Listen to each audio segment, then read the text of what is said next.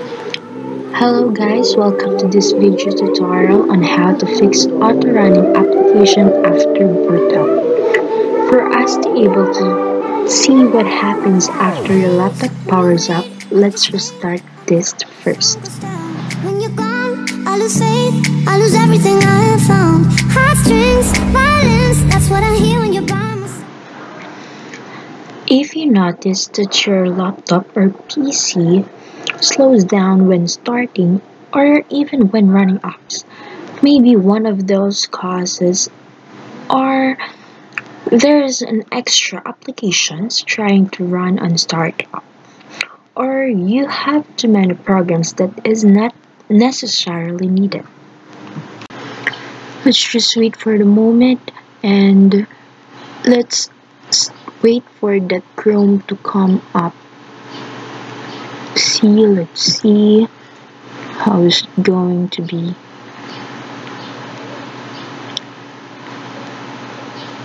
It normally, oops, look at that user command pops up on the taskbar as you can see, and after that for a few moments that Chrome will start up.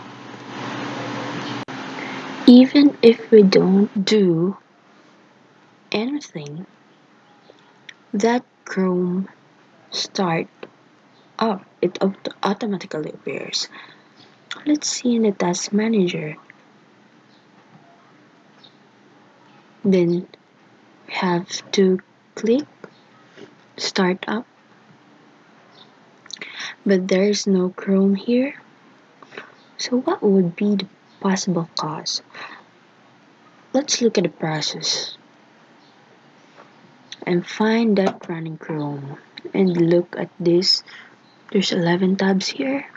Let's click that and voila, that's Windows command processor and console, window host, McAfee web advisor. And let's end this task first and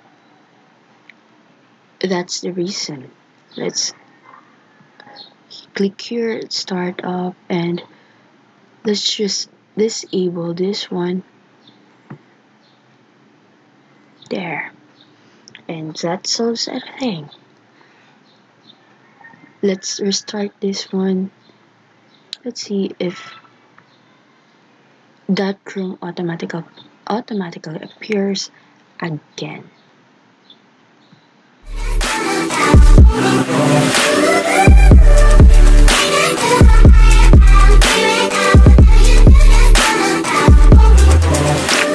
And now we type for our password for us to log in, and that's oops, incorrect.